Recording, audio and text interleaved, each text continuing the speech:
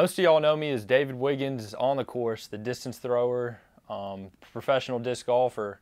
But today we're going to talk about things that are important to me. I guess where I grew up, my family, and other things I like to do off the course besides disc golf. Well, I was originally born in Bakersfield, California. When I was 2, I moved to North Carolina, and I was pretty much born and raised here in High Point. It's a great place.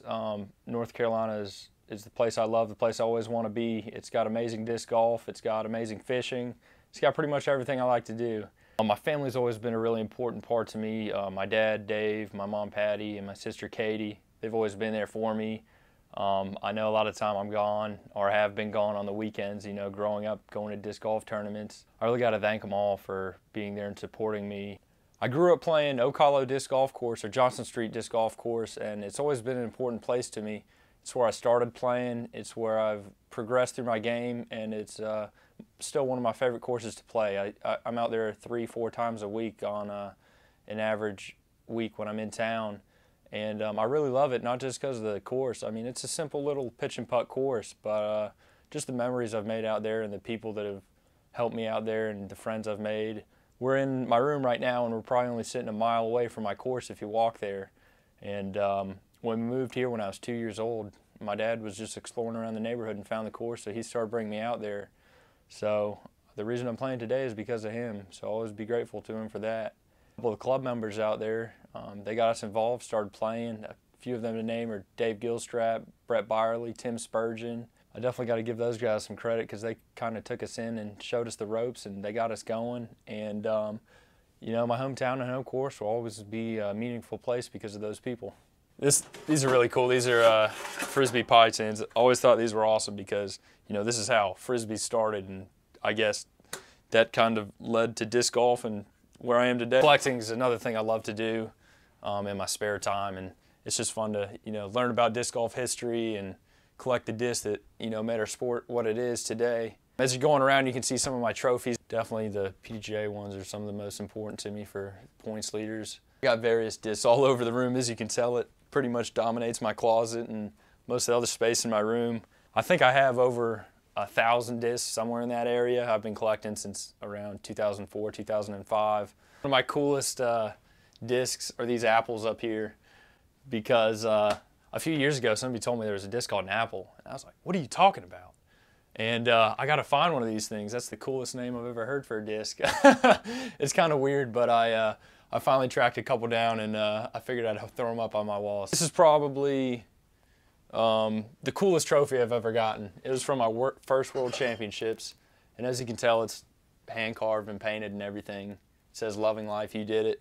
I just love it. All right, another thing I've been pretty interested into lately is welding.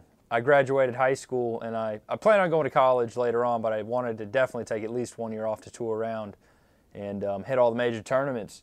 But I figured this winter I wouldn't have much going on, and I decided to take a welding class at the community college because later on I want to go into marine engineering, and figured this would be a helpful skill to have. So I bought some welding equipment, and I'm taking a class. Here's one of the projects I got going on right now. It's a little welding table I'll be using later as a work table. It's fun. It's something I like to do. It's really hands-on, and I like hands-on stuff. I'm not one to enjoy sitting in a classroom and reading long books, but I like getting my hands dirty and messing around and tinkering with stuff. All right, this right here is my baby. It's a 1999 Ford F-250 Super Duty 7.3 liter turbo diesel engine. It is definitely been one of my projects I've been working on for, I guess, over a year now. It's gone through a lot of modifications, as you can already tell. It's got a 10-inch lift on it, 38-inch tires. I've had it painted. I've got bumpers and tailgates off of a 2008. The front end has a 2006 conversion. I used to take it off-roading, but I started breaking too much stuff and that got expensive, so I think I'm gonna get rid of her here soon, maybe find a little more tour-friendly vehicle. We'll see. I love driving a diesel, so I don't know if that'll happen or not, but I had the paint job done last year. For all you truck fans out there, this has the best diesel engine ever made, the 7.3. Truck has 500,000 miles on the body, I think. It's on the second engine, but the first motor got 380,000 miles. I love driving it, it's fun. I don't think I could see myself riding around in a car anymore. Under the hood, this is where this truck really shines. It's got the 7.3 liter turbo diesel engine. Probably my favorite diesel engine ever made. Got a bunch of mods done to it. It's got a Banks wastegate, Banks air brake, ARB front air locker, TS 6-position chip, cold air intake, Banks intercooler, HID headlights. It's got high amperage batteries for the subs I have in the back of it. Right now we're standing in my shed. This is where I pretty much keep all my fishing gear. Fishing's definitely been always an important thing to me. It's probably the closest thing I love to disc golf. I've always done it since I was little. My dad took me fishing just like he took me to play disc golf. I go play disc golf on the weekends and then go to a tournament and bring my fishing pole with me. Maybe after the round I'll take a few casts or something like that. But after I'm done playing a big tournament like the World Championships or something like that, I make sure I take a few days off to, you know, go to the coast or go to the lake and go fishing just to get my mind off everything. And I really use it as a break because I really enjoy it. And it's a lot more relaxing than disc golf, I definitely say. But it's something I've always loved to do, and I'll continue doing it. I definitely plan on keeping disc golf and fishing pretty much the main aspects of what I use my free time for. I want to become pretty much a marine engineer to work on boats and stuff like that. But I also want to, you know, make sure I keep playing disc golf and playing tournaments because I'll never give up disc golf. I love to do it just as much as fishing. I can't really pick a favorite over the two. Right here's my bass fishing pole. It's just a little Shimano combo. Got a little crawfish Texas rigged on there. I like going around to local ponds in my spare time and just seeing what I can pull out of there. It's just my little tackle box here. I pretty much got something in here for about every fish I can run across. I don't really pick a certain species I fish for, so I got to come prepared for everything.